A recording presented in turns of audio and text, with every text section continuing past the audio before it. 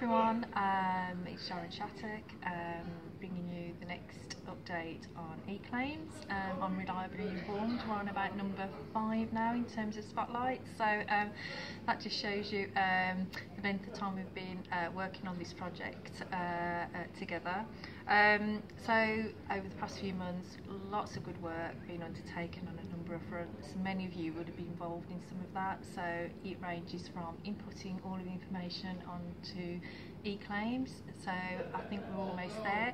I think of all of the projects that have been contracted, we've got 85% of those now onto e-claims, so that's a huge achievement, so big thank you. And I know everybody's been working really hard. Everybody's working really hard on getting their claims input onto e-claims as well, so I know that's a big block of work. So again, I know that you've all been working together with our claim experts and super users to hopefully make that as painless as possible, so again, big thank you for that work. Leading up to Christmas, everybody will know that we achieved designation, which was a huge achievement for the business. It meant that we could effectively carry on running our programs, which was great news. We couldn't down tools though, as you know. We've had to start preparing and planning for the next stage of development, which is hopefully will take us up to roll out of the system for our external partners. We're working on that now with our developer MarkLogic, so lots of planning underway around that. I'm hoping we'll be very soon in a position to start running live Jaspersoft reports from our system. We are nearly there, I am assured. Chris White and Claire Shakespeare are peoplefully, not manfully, I won't say manfully, working through some of the reports and testing them as we speak from both data from the staging environment and from the live environment at the moment. So that's all good. So I'm hoping that we can do some data integrity work based on our findings going forward. So again, we should be in a position to hopefully run lots of our own live reports using the live data very shortly. So again, that's really good progress. I'm also hoping that we can start testing our e-claim CPM SAP process next week, just to make sure from our perspective that everything fits together and that the payments go where they need to go.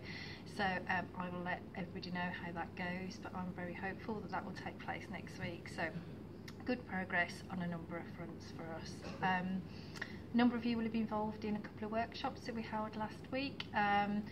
Really good input from everybody. We had a super users workshop where it's more practical in the morning, just to show everybody what the system looks like now in terms of the developments that have been released into the system and what they could do.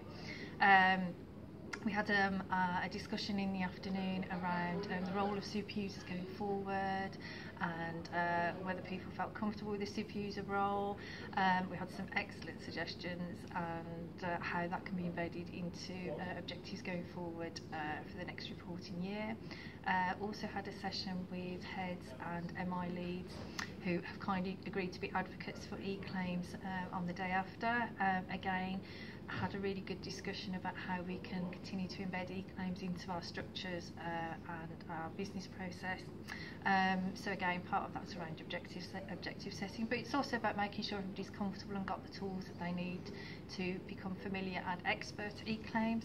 So you'll probably know that there will be a number of videos available for colleagues to access, whether it's how to put on a claim, how to put on an outline application, how to put on a full application.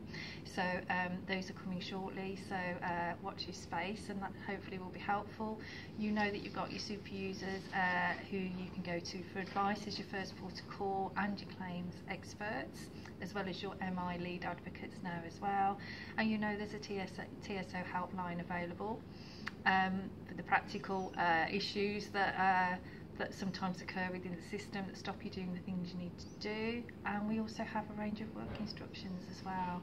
So hopefully it's a moving target really, but if there's any, we'll aim to update the work instructions, and if we need to produce more videos, happy to do that.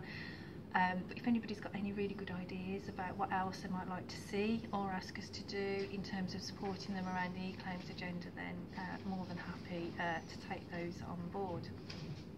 So looking ahead, I touched a bit earlier on our next set of priorities. These are the priorities that will take us up to the rollout of the system. So there are a few things I know that colleagues are particularly interested in. Being able to search on all of our dashboards is a biggie. We are releasing some functionality hopefully next week which will allow you to do some searching, so that should help a little bit. There's also around being able to find all your documents related to a project as well, so you'll be able to sort of search for those. Things like editing active calls, you can't do those things at the moment, which I know is a little bit annoying for everybody, so going forward you'll be able to do all of those kinds of things. Better information in financial tables, so I know especially when you're looking at claims and being able to aggregate them and looking at some clear information, that would be really useful for you as well. There's so much. Being able to have multiple people using an application at the same time, sorry, not concurrently but at the same time. I think that would be quite useful if a couple of people want to look at an application, whether it's somebody that's done the assessment and somebody wanting to approve, or just having a look just to see what an application says. I think that will be really beneficial as well for you. Completing flat rate procurement irregularities. This is something particularly that the certifying authority colleagues are particularly interested in, so it's something that we have to have built into the system. It's really important for us as well as a business that we have as less irregularities as possible, so that we don't need to identify them and put them on the system in the first place, but that functionality will be there. Exporting and importing data so that you can do some sampling when you're visiting. This will help, rather than you going through line by line, you can just sort of download your sample and work from that. So lots of different things going on. Those are just a few things that I've picked out, but hopefully you get a feel for the fact that we will be working on a range of development now over the next few months before rollout, and you will start seeing some of that development working into e-claims sort of over the next few weeks really. Certainly next week is the next release, and I'll let you know when the following releases are due. So it's an iterative process, but you get a feel for the kind of work that we're going to be doing going forward. We need to be in the best place possible to prepare for our work with our external applicants.